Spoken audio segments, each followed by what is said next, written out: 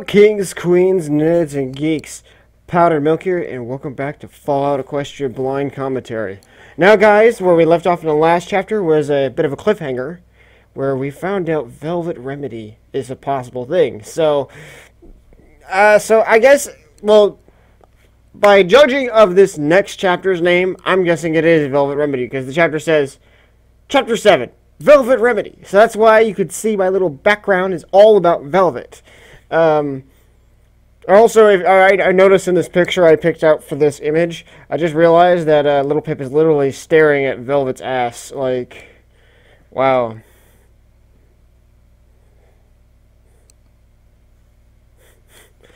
Like, seriously, like, this ship is getting, like, deep, guys. Like, this ship is being pushed in, like, anyway. But seriously, on a serious note, I'm really curious to see what's going to happen next, because after that cliffhanger, I was dying. So, immediately, later today, I started working on it. So, here we are. If I can find my mouse. Okay. Let's get on to it. Her. She was still as beautiful as the first time I saw her. It had been the birthday party of the Overmare's daughter. Velvet Remedy had come in to sing her a stunning revision of the Happy Birthday song. I had been painfully jealous of the filly for weeks after. Actually, she was even more gorgeous than the last time I saw her. I'd followed her out into this wasteland. To see her now, against this backdrop of rusted metal, old hardwood, bloodstains, and liquor, her song so clear and majestic through the din of lowlifes, made her breathtaking in comparison. My heart fluttered like a butterfly trapped in a jar. Part of me wanted to run to her. Part of me, small but insistent, wanted to be furious with her, to blame her for getting me involved. It didn't matter that the only pony who forced me out of that stable door was me. My eyes flickered back to the guards making their rounds. Even if they weren't looking in my direction, in moments they wouldn't be able to miss me. Following either cry of my heart was out. Instead, I scooted back silently and retreated the way I came. This threw a wrinkle in the plan. Now, getting Velvet Remedy out of captivity was my highest priority. Not to suggest the other ponies in those cages were of any less importance to me, but something personal had been added to the situation. In my head, I entertained the thought of how happy she would be to see me. The moment I stepped outside, I knew that I was in trouble. Multiple slaver ponies, lantern poles strapped to their backs, were standing about the corpse of that flamethrower bastard I put down. The wake of my activities was not going unnoticed or ignored. 4 of the ponies, those most lightly armed, turned and ran towards the huge central barn. I pressed myself against the wall. The alarm was about to go up. A single gunshot rang out through the storm, and the lead pony dropped from 2 bullet wounds. 2 of the 3 runners skidded to a muddy stop and dove for cover, trying to spot their attacker. The 3rd kept running. He nearly made it to the barn, close enough that the barn door was splattered with red when Calamity took him down. Most of the 4 heavily armed slavers spotted Calamity on the last dive and began firing in his direction. But he was fast, and the lighting was bad. Not to mention that I had not been impressed by the aim of the slavers yet tonight. I was pleased and utterly unsurprised when the hail of assault rifle ammo thrown in Calamity's general direction missed my companion entirely. But now, these 4 were working in a group, moving towards the barn while covering each other, denying Calamity any safe vector of approach. Moving quickly, I raced down the catwalk and towards the other one of the old half-collapsed wooden buildings surrounding the mega barn, combat shotgun reloaded and ready. It was locked. I spilled several bobby pins and almost fumbled the screwdriver in my haste. The lock was stubborn and tricky, and every failure was making me more jumpy. I desperately wished I had another mint owl, preferably of the party time variety. The bobby pin broke. Behind me, the noises from the central barn changed drastically. The singing stopped, and the drunken hollers were replaced by authoritative shouts. Frantically pulling out another bobby pin, I tried again. I could hear the barn door swing open, ponicidal slavers tearing out into the storm. Cries for blood and rape and death, and it struck me like a blow to my gut that such vitriol was directed towards me. If these slavers caught me, I'd only wish I was a dead pony. The door's lock finally gave. Without a second to lose, I dove inside. Pow pow! Pow pow! 4 rapid shots with the combat shotgun, and the slaver guards inside, gambling at a table covered in bottle caps and cigarette butts, went down before they had time to react to my presence. It only hit me a moment later that I had opened fire based solely on what they looked like, what they were wearing, and what they were armed with in a place like this. Had I not just done, in essence, what Calamity did when he opened fire on me? Only, I had murdered these two, and even in retrospect had no reason to believe my admittedly fear-fueled instincts had been wrong. One of the dead ponies had a pair of manacles as a cutie mark, and the other had the keys both to the front door and the cage that took up 2/3 of the room. My eyes widened to what I saw before me. This was not like the cages in Ponyville Library.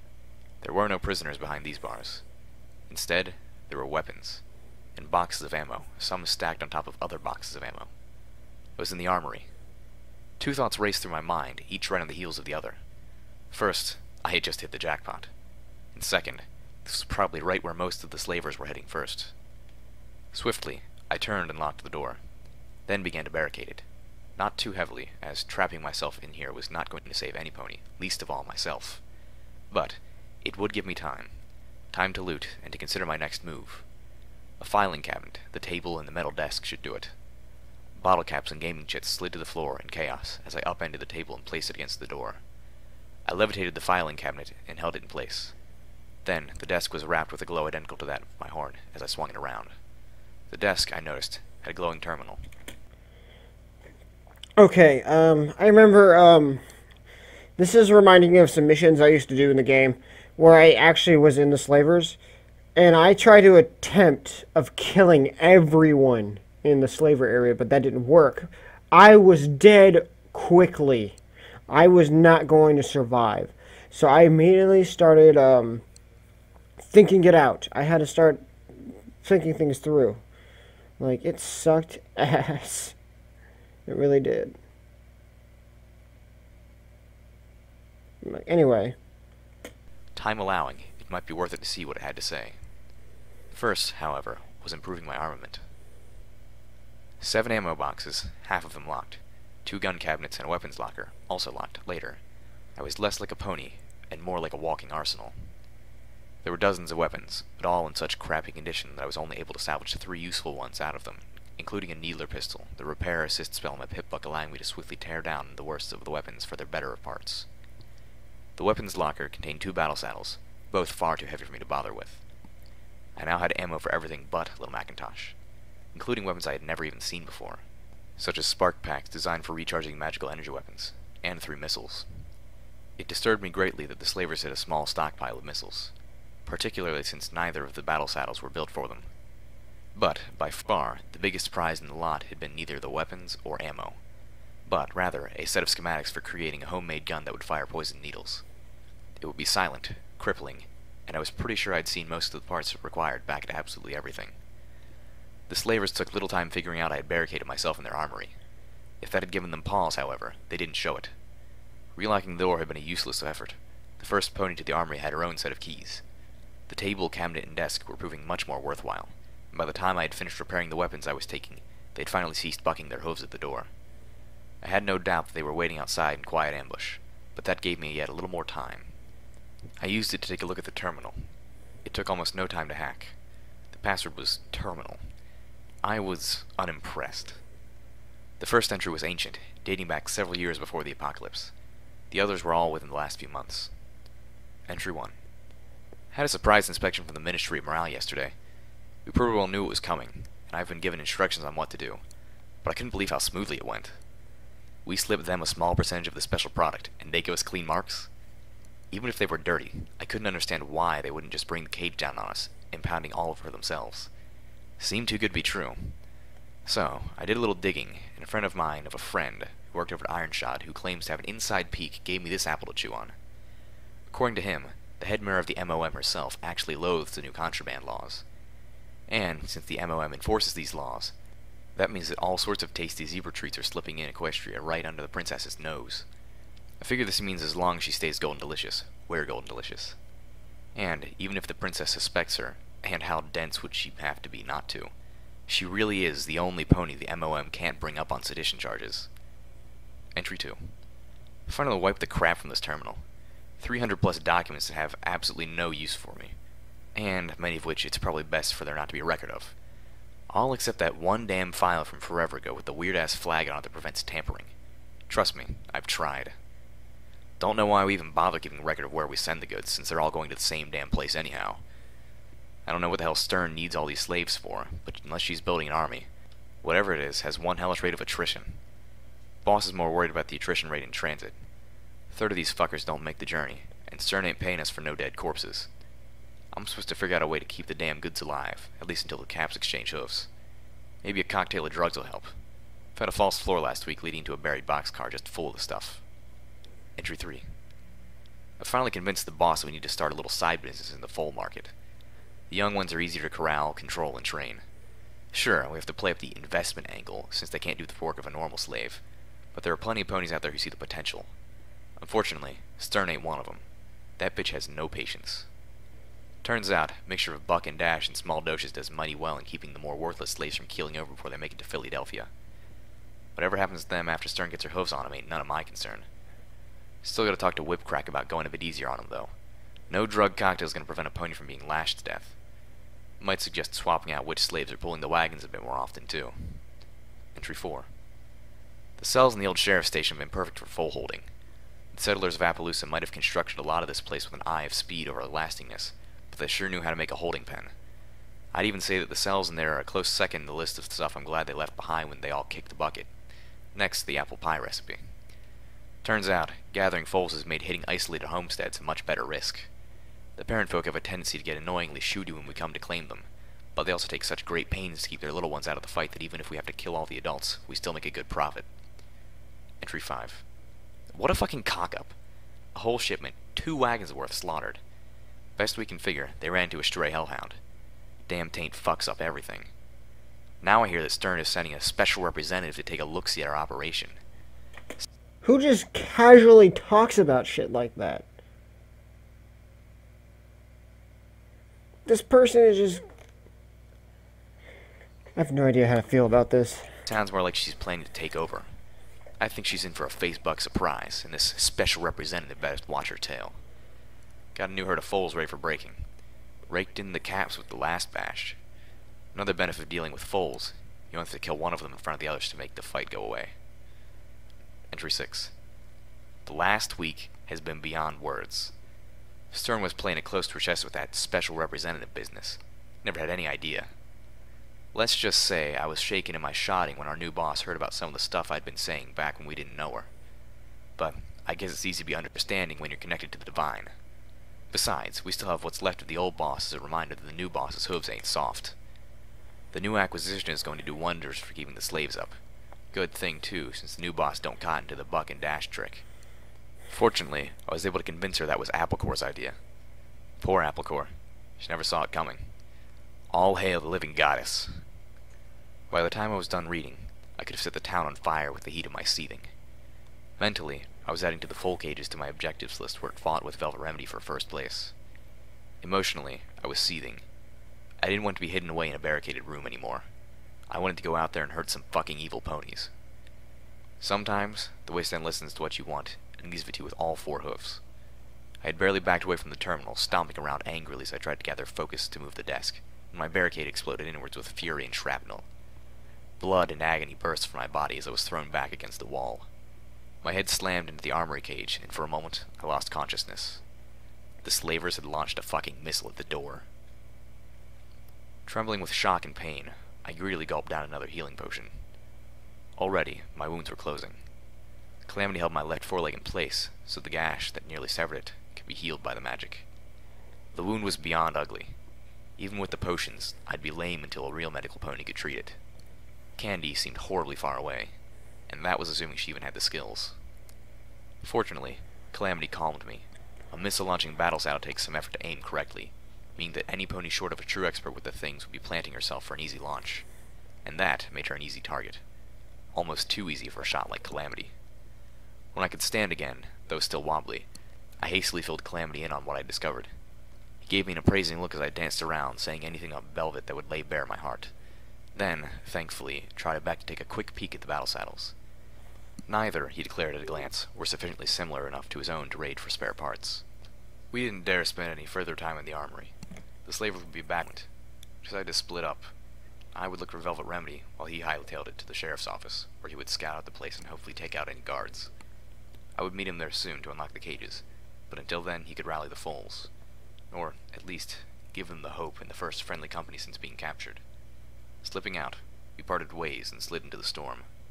The slavers missed us by seconds. I quickly slid the boxcar door shut behind me.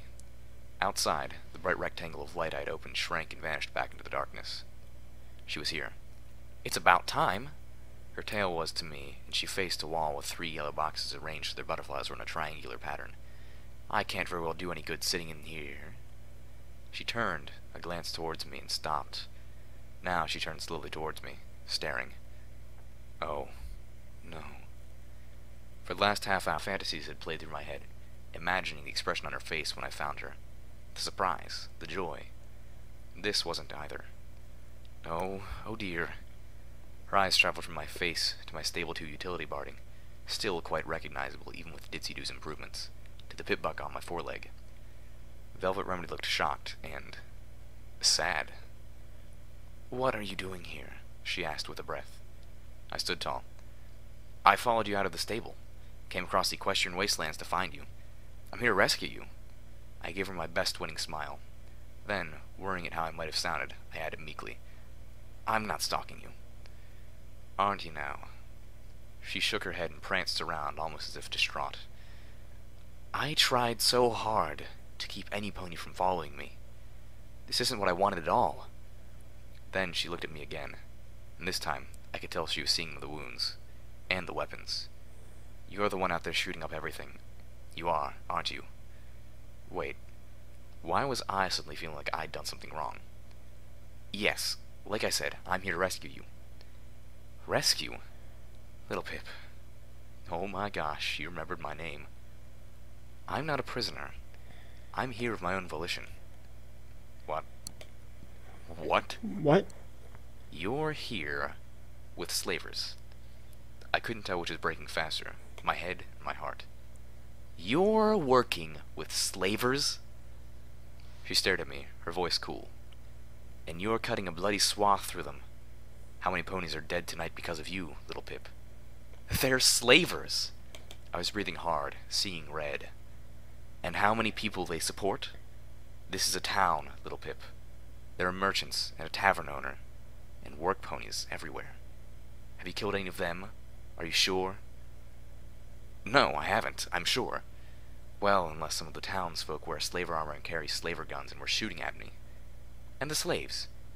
Do you think you can kill slaver ponies and they won't retaliate? Do you think they wouldn't take it out on the helpless ponies to make an example?" "Not if we rescue them all first," I thought savagely.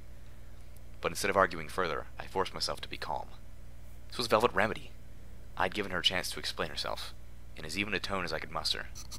"Why?" Velvet Remedy's voice never raised nor wavered. I was near shouting, and she was keeping her poise. It made me want to scream even more.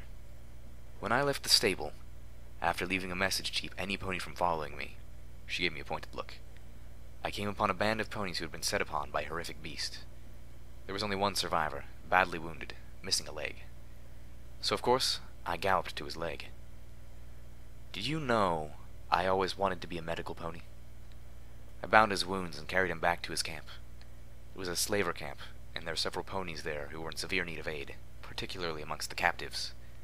Velvet Remedy looked around the boxcar, which I began to realize was not her cell, but her room. "I've been with them since." I just stared. "But you're helping slavers." Velvet Remedy turned away from me, staring at her wall of yellow medical boxes with little pink butterflies. Casually, as if talking about the weather, cloudy with a chance of rain, gunfire, and bloody dismemberment, she told me, "I read in a book once, back when I was about your age, that when Fluttershy, the mayor of the Ministry of Peace herself, stepped onto a battlefield, she insisted that her healer ponies tend to everyone wounded on the battlefield. Every one. Pony, zebra. To her, it didn't matter." She turned a level gaze at me and slowly asked, "How could I do any less?" "It's different." "Oh?" she challenged. "How?" "Because these are slavers who are killing people and selling others into slavery and death, even foals. And the zebras were just... the zebras wiped out our cities." I stomped at the ground. Okay, maybe I didn't have any logical reason why this was any different. but it felt different. Look, I tried reasonably, these slaver ponies. When you save one of them, you're making it possible for them to hurt and kill other ponies. Destroy lives. The slaves you heal? They're being sold into horrible work that ends up killing them. The slavers are just using you so those poor ponies survive the trip into hell. Velvet Remedy looked pain. You don't think I know that? But what else can I do? I'm just one pony, and I will not do nothing. Would you have me just trot away from suffering ponies because they have the misfortune of being captives of slavers? Now, finally, I felt the ground reassert itself beneath my hoofs. You can help me rescue them. She chuckled sadly, shaking her head. Rescue them? The two of us, against all those slavers. She looked me over. Not that I don't doubt your resolve, or your firepower, but we would be horribly outnumbered. I could feel myself grinning. I'm not alone. We have support, and he's a Pegasus.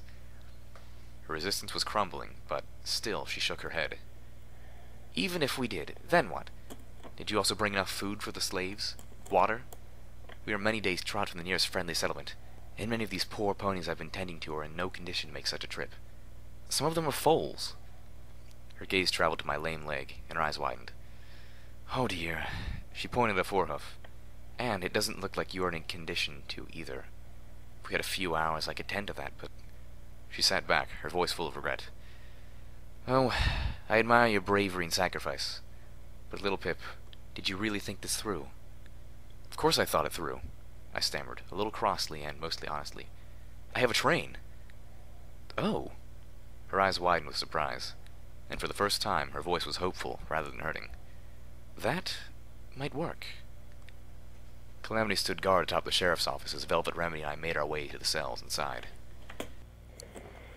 This episode is making me have so many mixed feelings, because I don't know what to feel about Velvet anymore. I thought, this is going to be like an awesome love story, but here we are, just, what is Velvet?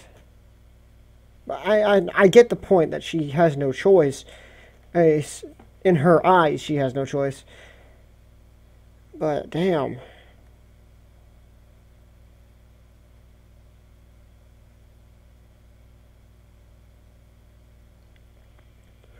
Now, I'm seriously curious. How the fuck are they gonna get out?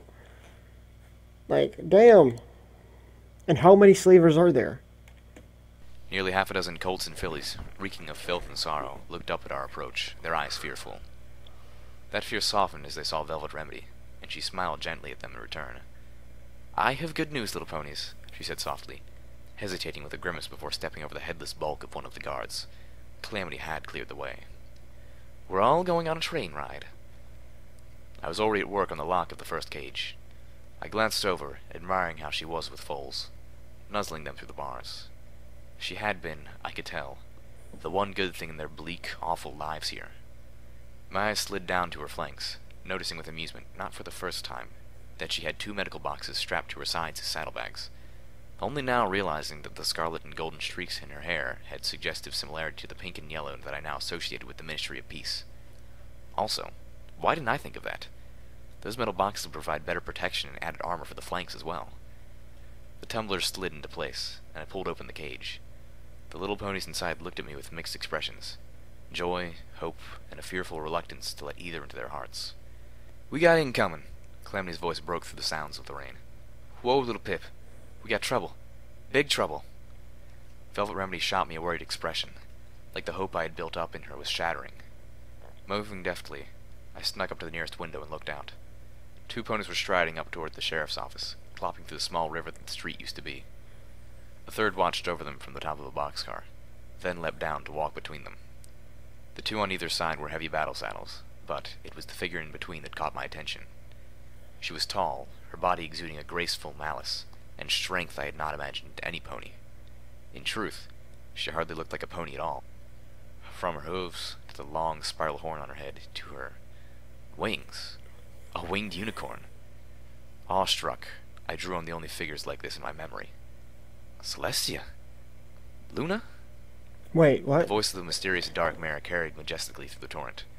We will give you just one chance to come out. Do so, or we will bring the whole building down on your ears. My mind reeled. I felt my hooves stepping forward, We. pulling me towards the door. But I stopped as I locked onto the one thing in my heart that I insisted to be true. Neither Goddess Celestia nor Goddess Luna would support such horrible ponies. Whoever this creature was, she did not deserve my reverence. My atheistic friend on the roof had a moment of pause. With a yee and a haw, Calamity dived towards the enemy trio, firing twice. 4 bullets struck home, and the pony to the left of the Nada Goddess fell with a splash, blood washing over the strange mare's hooves and down the river that was Main Street. The strange mare responded with a whinnying laugh that had no gentleness of soul. Such impudence! I gasped as the mare's horn glowed a sickly green, and a blast of lightning ripped from its tip, slamming into Calamity's chest, throwing him back through the sky. Calamity!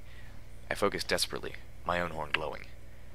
Calamity was spiraling down, unconscious, and I barely caught him in time, holding him hovering over the minefield that surrounded the slave pens.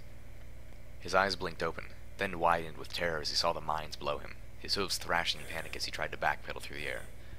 Oh, now isn't that touching? The mare turned to the slaver pony still flanking her as I glided Calamity to safety. I'm just still wondering who the hell this person is. Who is this person?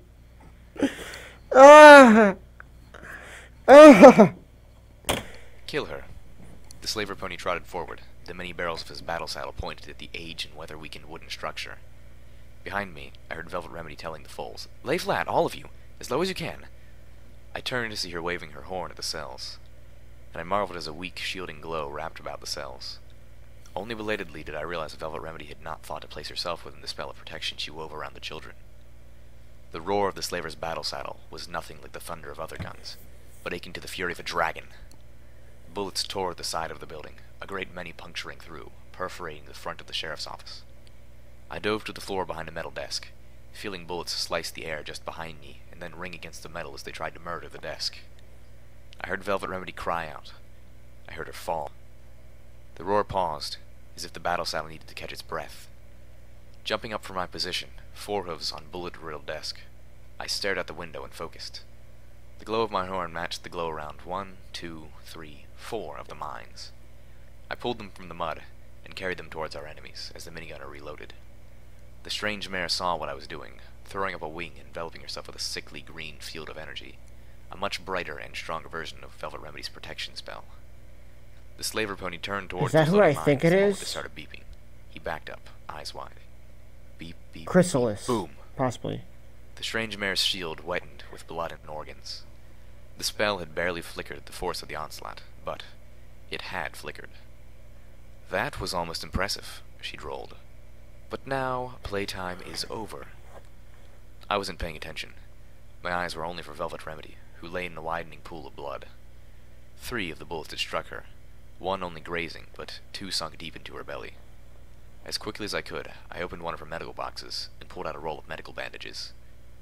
The door of the sheriff's office ripped off its hinges and went sailing into the darkness. "Go ahead," she taunted. "Throw your best spell." No spell came. I had none to throw at her. "Oh!" She laughed as if she somehow read my mind. "No spells? Well, aren't you just a pathetic excuse for a unicorn?" I finished binding Velvet as best I could.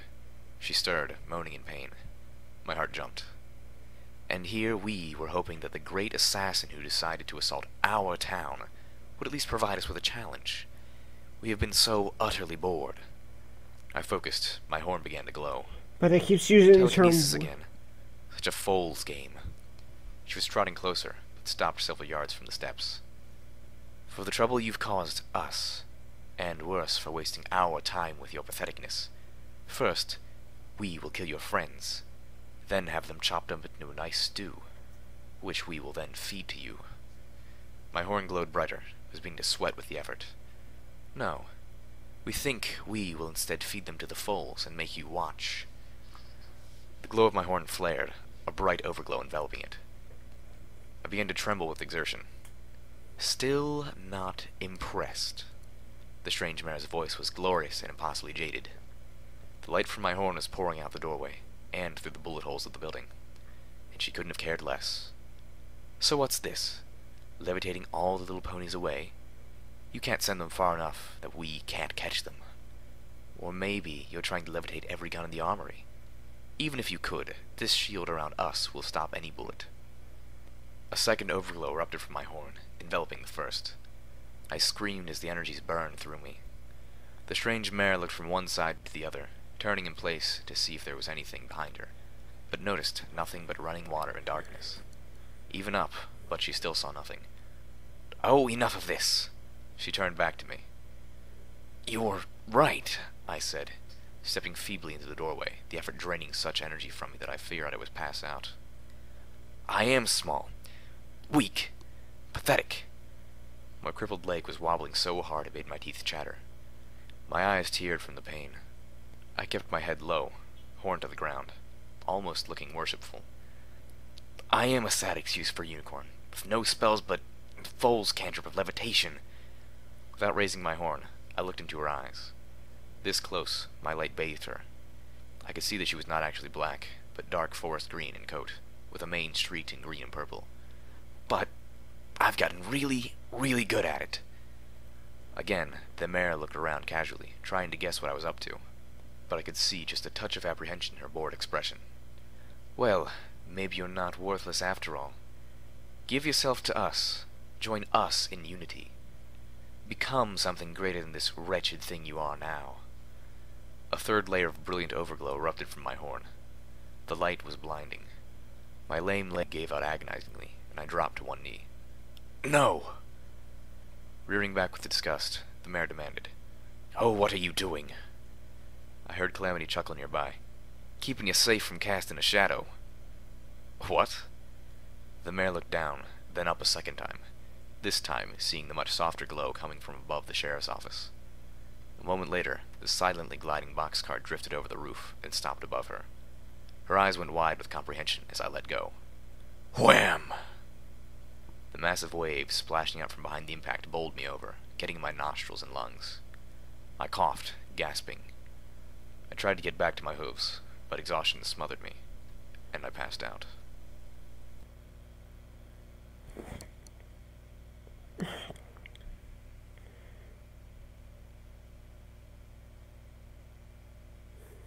Let me hear that again. The foals and make you watch. "Oh, enough of this. I've gotten really, really good at it." Again, the mare looked around casually, trying to guess what I was up to, but I could see just a touch of apprehension in her bored expression. "Well, maybe you're not worthless after all. Give yourself to us. Join us in unity. Become something greater than this wretched thing you are now." A third layer of brilliant overglow erupted from my horn. The light was blinding. My lame leg gave out agonizingly, and I dropped to one knee. "No!" Rearing back with disgust, the mare demanded, "Oh, what are you doing?" I heard Calamity chuckle nearby. "Keeping you safe from casting a shadow." "What?" The mare looked down, then up a second time, this time seeing the much softer glow coming from above the sheriff's office.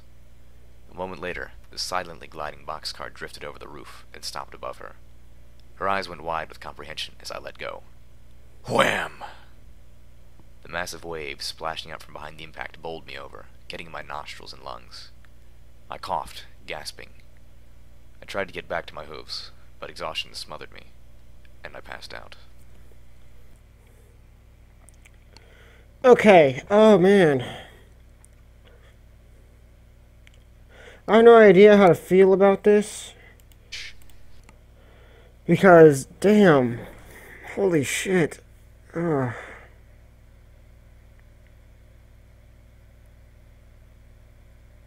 This entire chapter is left with me anticipation. Like, the same anticipation for when I actually play Fallout and I don't know what to do. Damn.